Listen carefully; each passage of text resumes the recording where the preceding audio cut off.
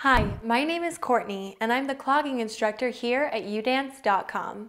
Before we start learning how to clog, let me give you a brief history of clogging.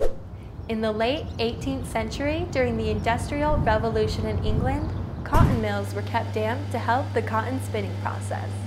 Workers would wear wooden shoes or clogs to keep their feet from getting wet. Workers started tapping rhythms with their shoes to the beat of the mills to keep their toes warm. It also helped to relieve boredom.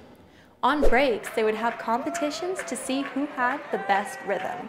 It would later be thought of as an early form of clogging. Fast forward 300 years to today.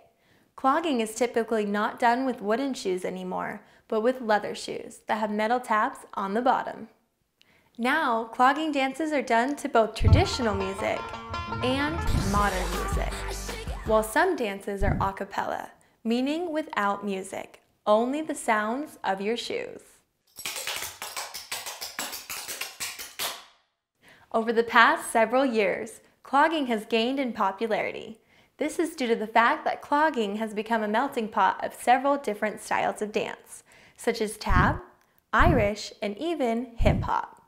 Here at YouDance.com, you'll learn a large array of steps and clogging styles. The next few videos will further explain what clogging shoes are and where you can get a pair, how to count a basic rhythm of music, and some do's and don'ts of dancing at YouDance.com.